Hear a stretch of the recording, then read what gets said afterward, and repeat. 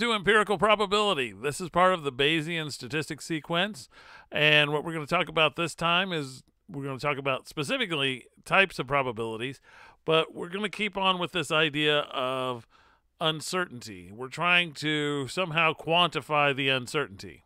So since we're thinking about uncertainty, we need to become familiar with this language of probability, and there's different approaches, and some of the most common ones are empirical, which is what we're going to talk about in this one, which is evidence-based, equally likely, and subjective.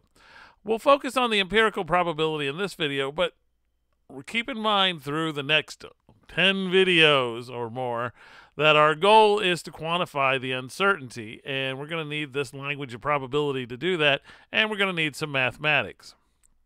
Okay, so the most natural way to think about uncertainty is how often have you observed the phenomenon you're looking for, right? If you've never seen it, then you're going to be quite uncertain about it. Whereas if it's very, very common in your life, then you're going to be quite certain about it. Okay, so why not just record how many times you've looked or observed the outcome that you're interested in and compare it to how many times you looked? So you could say, let N be the number of times you looked for that specific outcome. E is the event that you're interested in, and let N of E be the number of times that event was observed. So you could say that there is an N of E to N chance of seeing E. So suppose we're interested in the chance someone will run a red light at a congested corner. We set up a surveillance camera and record the intersection for, say, 3-hour period during one day. We go back, we look at the video, and we see that 13,432 cars went through the intersection during the video. The light cycled 90 times in the 3-hour period, and 4 cars went through the red light, each on different light cycles, meaning that one car didn't follow another one through the red light.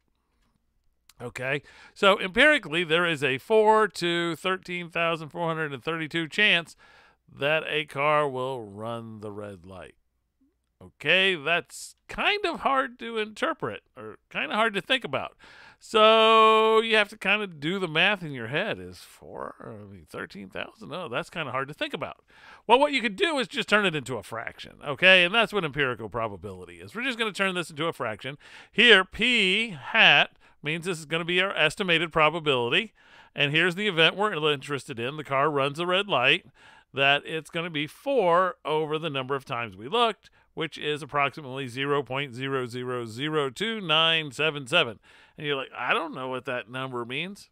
Don't have to know what it means. You only have to recognize that it's near 0, which means it's rare.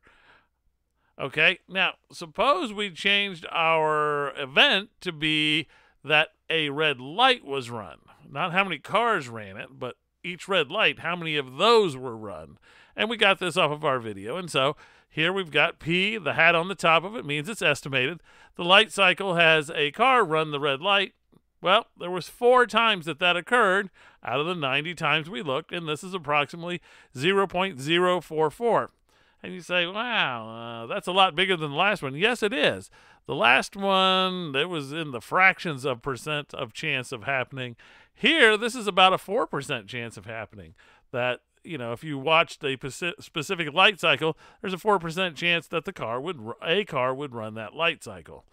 All right, so, you know, the key thing here is be sure you understand what event you're looking for. A lot of times people don't clearly define it, so they don't know whether they've seen it or not. And I know that sounds weird, but it's true. Okay, so in general, we can write the empirical probability formula in this way. Here we're going to put a P with a hat. E is the event, which is number of cars or number of whatever, or the event we're interested in. And here we're just going to say the number of times we saw it over the number of times we observed it. And this is exactly what you would do if you were thinking about it anyway. Most people would just naturally sort of gravitate to this. All right, and the reason people just gravitate towards it is there's a probability theorem that goes with it, and it's called the law of large numbers. And this is the actual law of large numbers, and you might hear lots of people say lots of things about laws of large or laws of average or laws of this.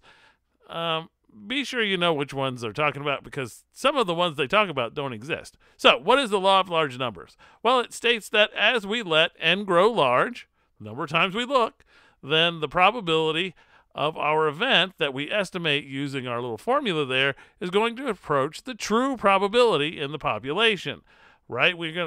So what does it say? Well, we can estimate the true probability so long as we have enough information, where n is the number of times we looked, it's the number of pieces of information we have. All right, so there are some issues with empirical probability. Number one, it's expensive. You actually have to do the experiment, okay? So that can cause problems if, that's incredibly expensive to do so. Rare events are difficult, so think about it. I have to look at a earthquake. Well, I have to wait for one to happen, right? So if I'm going to be looking at them, and especially the time between them, if I don't have historical data, I am going to have to wait for that to happen. And that can be extremely time consuming. Oh, and also these don't become sort of accurate until n is large, which means we couldn't just do a few expensive experiments. We're going to have to do a lot of them in order to find this out. So we're interested in finding a better way to do this, and that's what our next set of videos are about. We're going to learn about probability, the language of probability, and a whole bunch of formulas that go with it. And when I say formulas, I do mean mathematics. So be prepared, and we'll see you in the next video.